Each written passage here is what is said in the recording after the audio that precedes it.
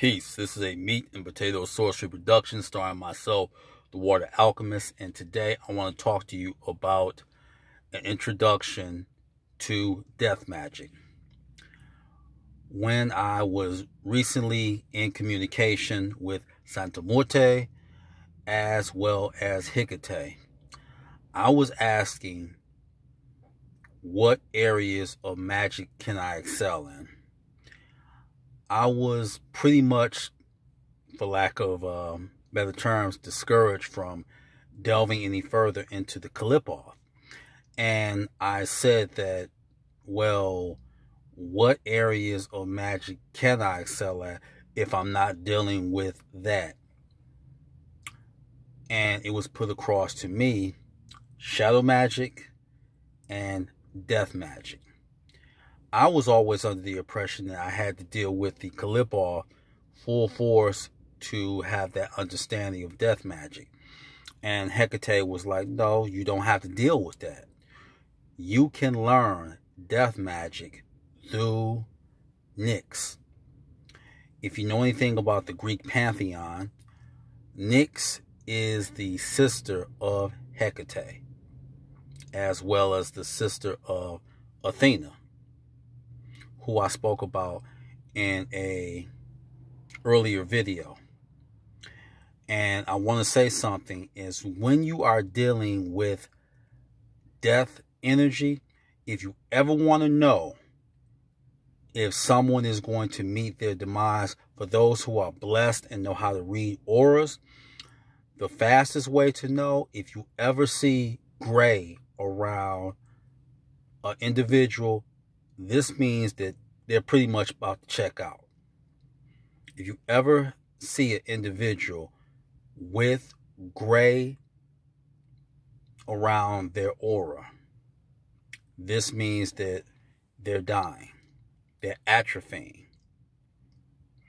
This not only speaks to human beings, but it also speaks to if you are amongst trees. But you can still do some things even if a tree is dying. You still can do magic with a tree even though it's dying. So in learning more and more, I also, a few days later, when I was speaking with Hecate, I picked up a technique that I can merge my consciousness with death itself, and I can ward off imposter spirits or malevolent entities. And this is something that I eventually want to share with my students.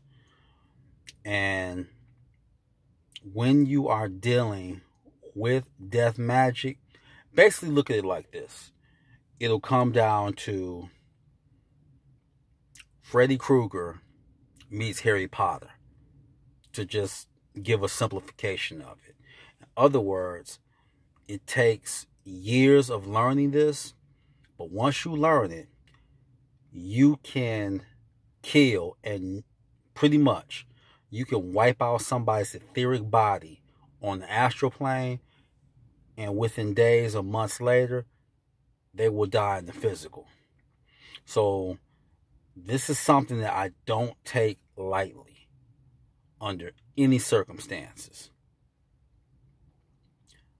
And like I said, Santa Muerte put that across to me, as well as Hecate.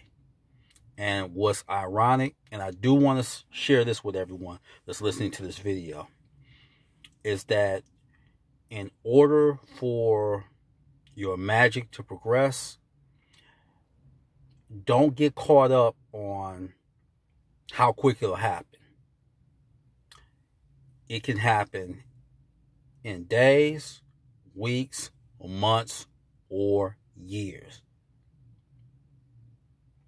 Period, point blank. When I first started studying, one of the first grimoires was the Necronomicon spell books. And at first, I didn't think it was working, but it did. It took years for it to work, but it worked. So with dealing with death magic, Santa Muerte is one of the people that can help you with that, as well as Nyx from the Greek pantheon. She can help you with it. Also, shamans have a very good understanding of that, so I'm pretty much dealing with that. It'll take some years, but I'm going to get a handle on it. So, if you ever want to know if someone's going to die, meet their demise, if you see gray around their aura, that pretty much is letting you know. So, that is your meat and potato sorcery for the day. The Water Alchemist. Be water, my friend. Peace.